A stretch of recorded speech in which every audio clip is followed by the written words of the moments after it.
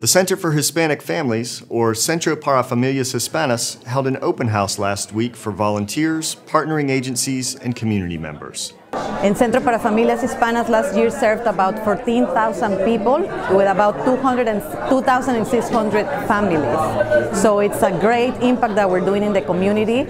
Run by Catholic Charities, the center was established following Hurricane Fran in 1997 to provide disaster relief.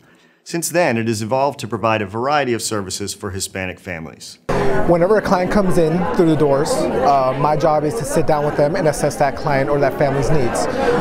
It may be either addressing some immediate needs such as food assistance, or it may be something more profound than that. For instance, Cecilia, she was a lady that her leg was amputated many years ago.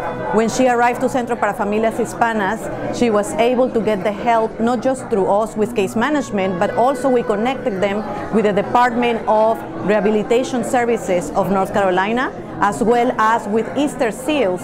And the three organizations together, we partner to be able to provide her with brand new prosthetics that she needed to be able to start a new life. Collaboration with community agencies is part of the center's success, and representatives from partnering agencies including Wake Tech Community College, Children's Developmental Services Agency, and Mil Mujeres were in attendance along with volunteers. Coming from a family of immigrants, I feel that it's important to give back to my community, and especially seeing all the services Centro para Familias Hispanas offers. I think it's a wonderful opportunity for myself and my kids to help our community. Workers have specialized training in counseling, immigration, and education. The most important service they provide, though, is making sure each client feels understood.